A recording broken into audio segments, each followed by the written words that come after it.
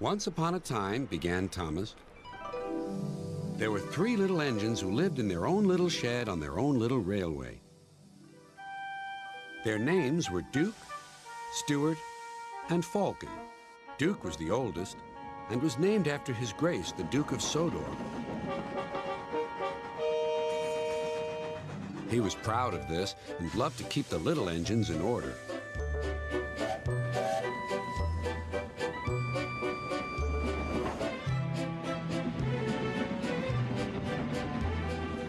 Whenever they did anything the Duke thought wrong, he would say, "That would never suit His Grace."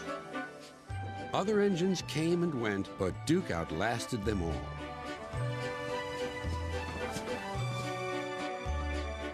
Stuart and Falcon used to call him Granpuff. They were fond of him, but they got very tired of hearing all about His Grace. Sometimes they would tease him and chant, "Engines come and engines go. Granpuff goes on forever."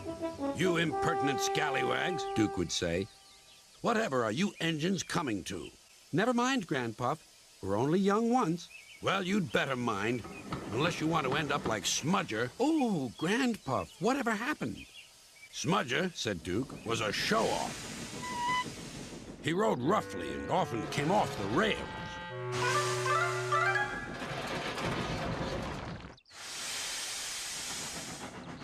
I warned him to be careful, but he took no notice." "Listen, Dookie, who worries about a few spills?" "We do here," I said, but Smudger just laughed. Until one day, manager said he was going to make him useful at last. Smudger stopped laughing then. "Well, why? What did he do?"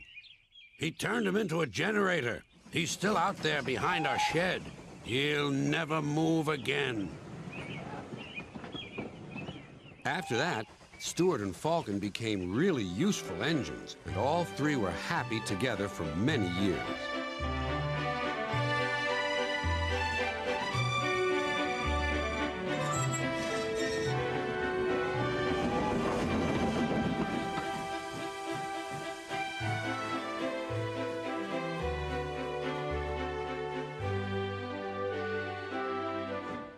Then hard